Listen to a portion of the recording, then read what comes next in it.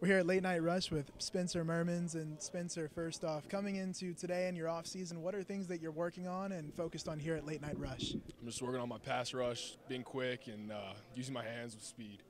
Gotcha. Yes, sir. When you break down your game, your strengths at this point, what comes to mind? I'm quick for my size, but I also have the strength, so I can rush from the outside really fast, but then bull rush too. So. Okay.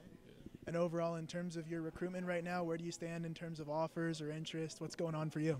So I got 2 offers right now from Ivy's, Dartmouth and UPenn, but we had some looks from like Duke and Wake and all them, high academic, high football level schools. Gotcha. Yes, sir. Okay, and then going forward, what are goals you have? What's next for you? I'm just trying to work hard. The track and field season's coming up, so I'm going to get in the weight room, put on some weight, and hopefully keep my athleticism up. Spencer, thank you for your time. No problem. Thank you for having me.